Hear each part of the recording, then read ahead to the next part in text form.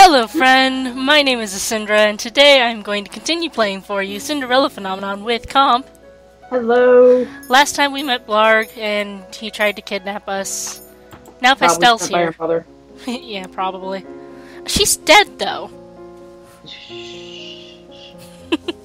Her zombie sent him. Gross. Ew, gross. Anyway. Parfait walks into the room, startling us both. It has been 2 weeks since I last saw her. Her face is ashen. Parfait. You know that continuously using your magic takes a toll on your body. I ship it. I have no choice. The witches...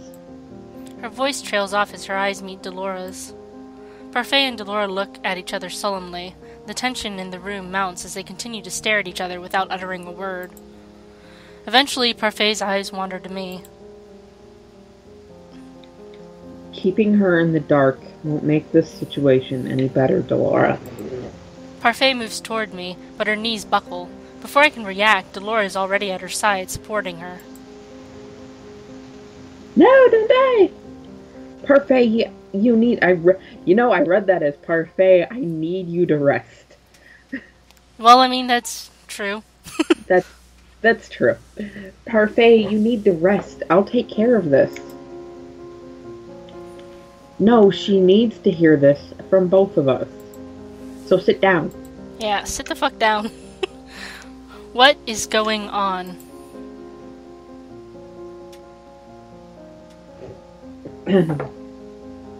We wanted to tell you about this later, but we can no longer afford to wait. Delora helps Parfait to a chair, thank God. I tentatively take a seat opposite the two of them. We're going to tell you the whole truth of this situation. The whole truth? Delora sighs before she eventually speaks. The whole truth and nothing but the truth, so help me God. Do you know why I cursed you, Princess? Some twisted sense of mischief? That's not the whole reason. At least she's honest. Yeah. We needed you to change your ways, Princess, to change how you see the world. If we didn't do something, you were going to end up as merciless and cold-hearted as your mother. What are you talking about? She's already as merciless and cold-hearted as her mother. She fired a serving girl over an accident. Yeah. My eyes go to Parfait, but she doesn't meet my gaze. Hildir. Hildur. She's a fucking Viking. Your mother was not always so cruel. Parfait's eyes look wet, as if she is about to cry. Why are you speaking as if you knew her? She was my friend. Long before she was the queen, Hildir was like a sister to me. But she changed when the witch hunt started. What does the witch hunt have to do with Mother? You know... Oh shit! I fixed the button! Ooh, on your fidget cube? Yeah, the middle button wouldn't press, it wouldn't click, and now it's doing it. Yay! Parfait does not meet my eyes, but Delora is looking right at me. I'm so happy. Your mother was a witch, Asindra, the most powerful of witches. In fact. In fact, right. She was the... Hildir was the bearer of the dark crystal. My heart drops into the pit of my stomach. No, that is impossible. I am sorry if the clicking is annoying. I can't. I'm happy that I fixed the button somehow. It's very quiet, so it shouldn't be too bad. I'm gonna put it down anyway, just in case we don't need 20 minutes of the click, click, click, click in the background. I have never seen her use magic. She cannot be a witch. That's what she wanted you to believe. You cannot keep something like that a secret. Your mum did. If you try hard enough, you can keep anything a secret.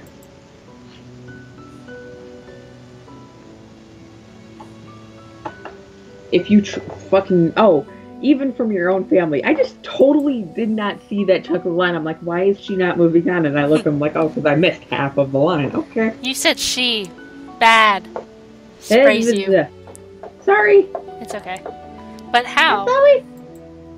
Delora pauses for a long moment before she speaks.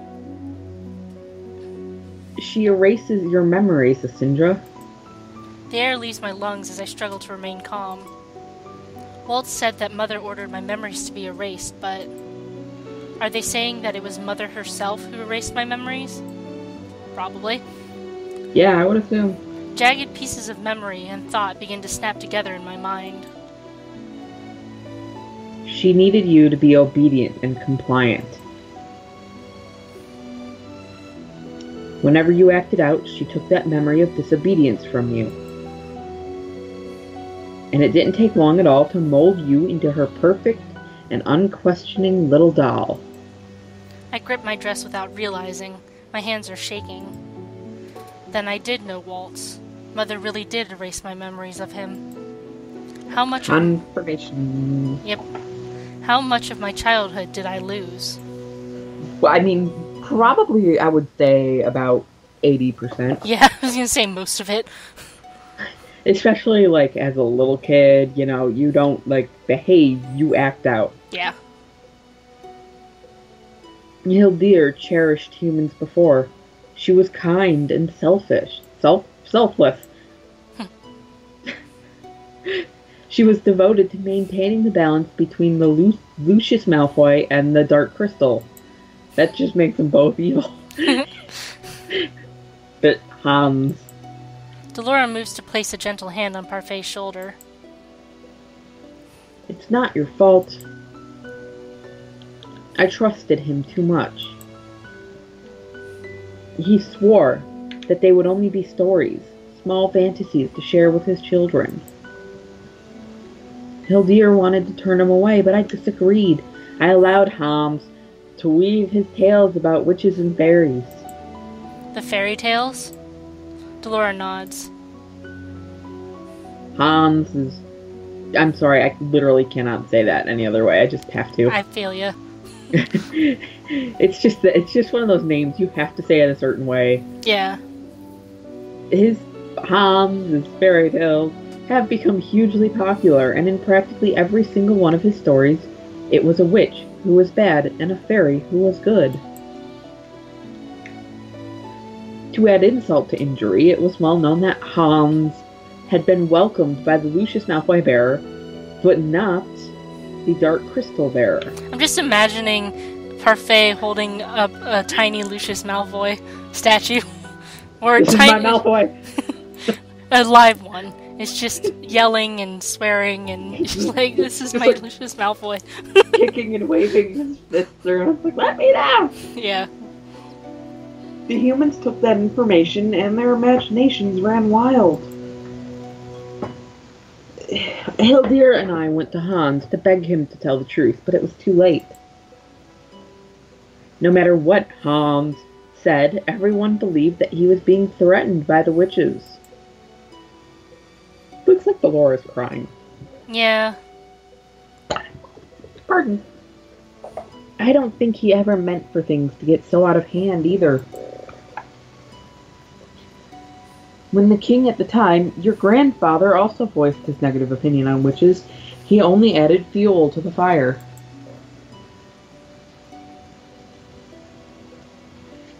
It was as if he was giving humans permission to carry on their witch genocide.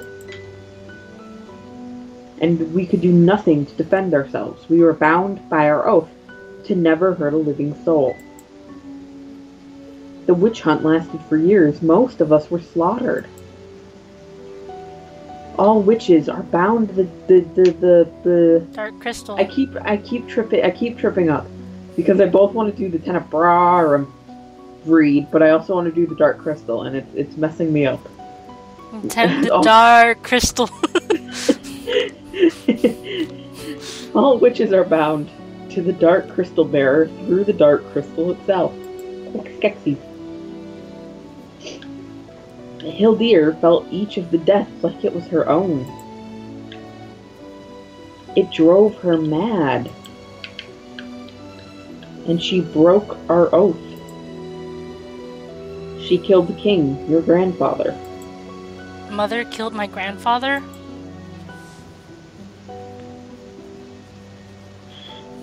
As Hildir's powers kept growing more and more... What? English is hard, and I don't like it. I'm only speaking Esperanto. Alright. It's a made-up language. Sort of. There's like, I think there's like 3 films totally in Esperanto, and William Shatner was in one of them.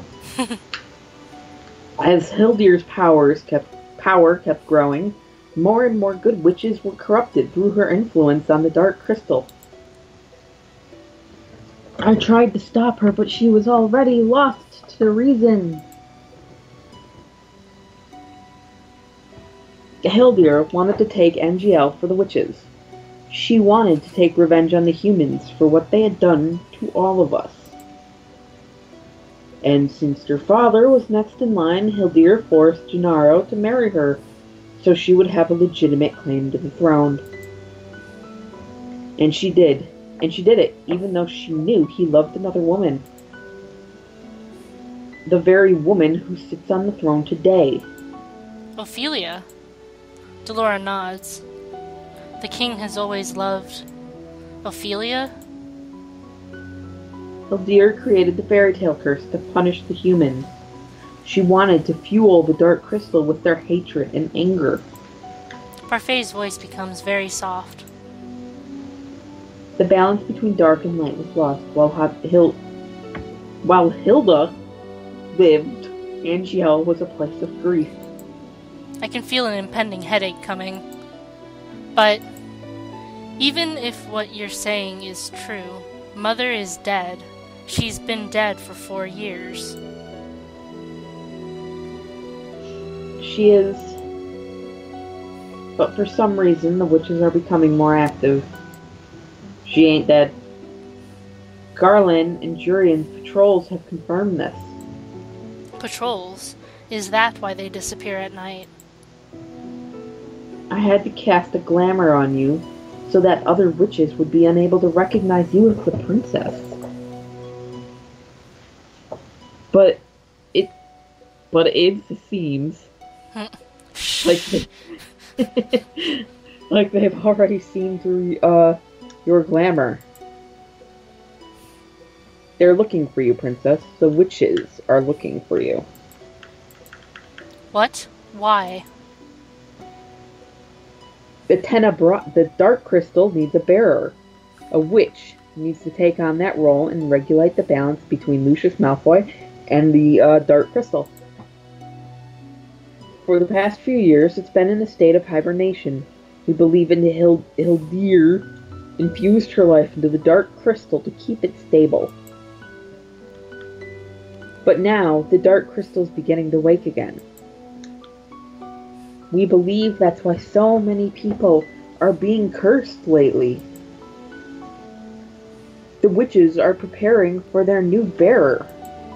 Delora turns to me with an expression I cannot quite read. They only have to wait until you turn 18. The air in the room seems to disappear all at once.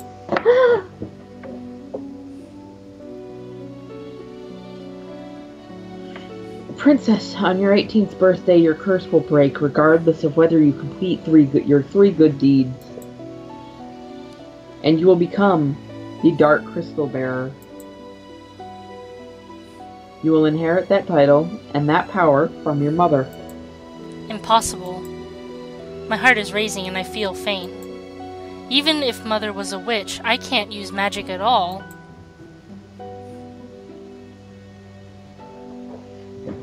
All halflings like you inherit their magic at 18. No, I am human.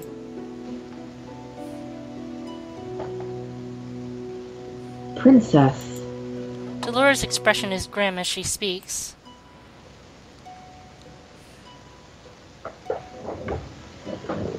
We've been watching over you for a long time, Asindra. We know what sort of influence your mother had on you.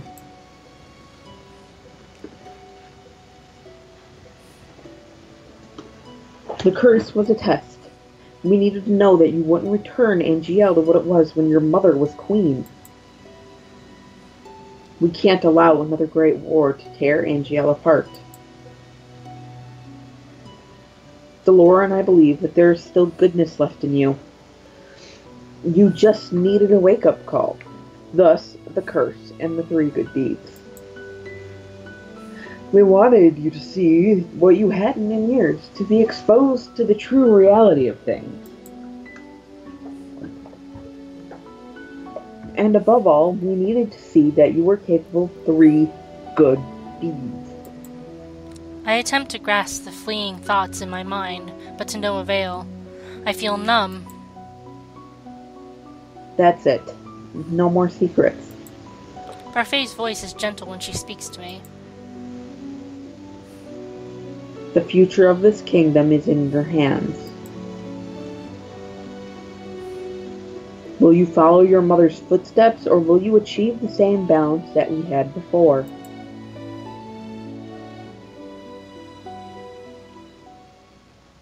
No matter how much I try, I am unable to sleep after my talk with Delora and Parfait. Mother was a wicked witch, and I am the next bearer of the dark crystal. It all makes sense now. So many people hated me because they thought I would be just like Mother.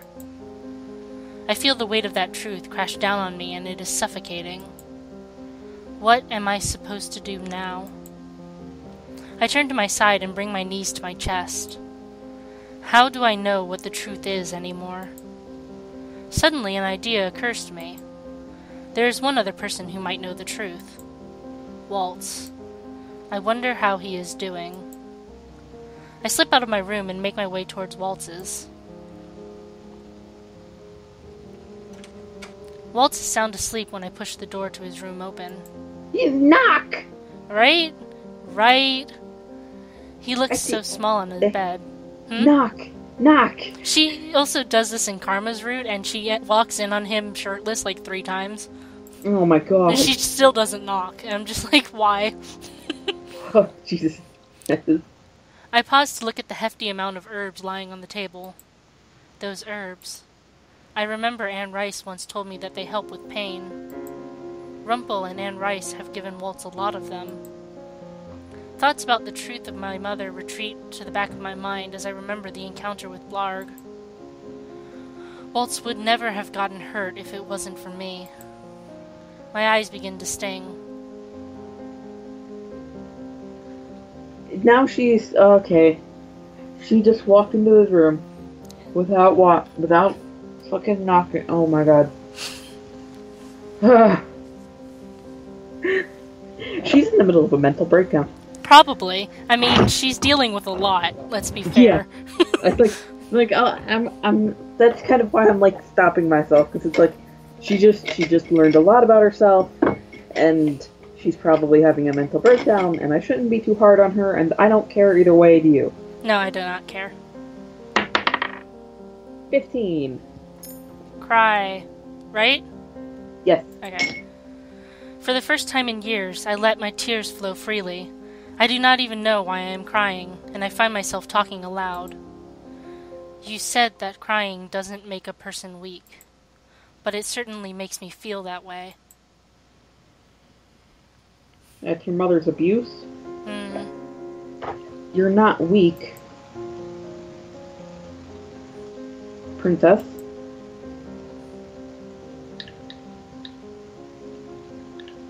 Waltz? When did he wake up? Probably when you opened the door and started talking. You're the strongest person I know. Waltz's voice is soft and his words are slurred. He is clearly still under the influence of the medication he's been given, but he still continues to speak. Despite everything you've gone through, you're still standing on your own 2 feet. I cannot lie anymore. I have only been pretending to be a strong person.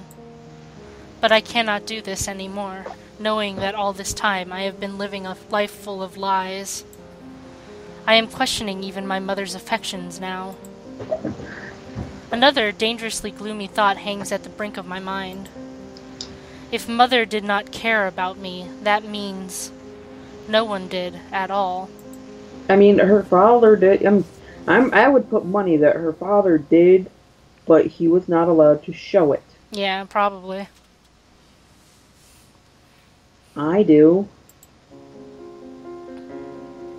I care about you, Asindra. I just want to point out that it looks like he's holding his eyebrow. Yeah, it does. Looks like he's holding his eyebrow in place. Like, give me a sec, sleeping kind of dislodges them because they're so thin. And let me just pull it off and brush it off because it's a little dusty and put it back on. And pull it off and shake the dust off and smooth it back into place. Yeah. Waltz's voice begins to grow weak as his eyes flutter closed. You're tired, Nope, Waltz. that's me. Fucking goddamn it. We went a while. You're tired, Waltz. You should sleep. Asindra. His voice is slurred and slow, but hearing him say my name without the title somehow feels nostalgic. Please don't cry. Little star. Waltz closes his eyes, finally surrendering to sleep. I take a deep breath and leave his room, closing the door quietly behind me. So she went in there for Comfort? a reason. Yeah, a reason. And she ended up just crying on him. Yeah, basically. Literally, according to that image. Until he fell asleep. Yep. So, next time, we will read this dream and see what else we can do about our mother, or us, or whatever the fuck is going on, really. Whatever the hell's happening. No one knows. It'll all come together at the end. I'm not worried. So, do you have anything left to say, Comp? You know, she probably woke him up because walking to his room, she was going, ah! The entire time. So everybody in the place listening to her, she goes like, God damn it. Well, Princess is up. Do you have to walk around at night? Can't you just stay in bed until the rest of us are awake? Yeah. So, thank you for watching. I love you. Bye-bye. Bye. It's really inconvenient, that echolocation.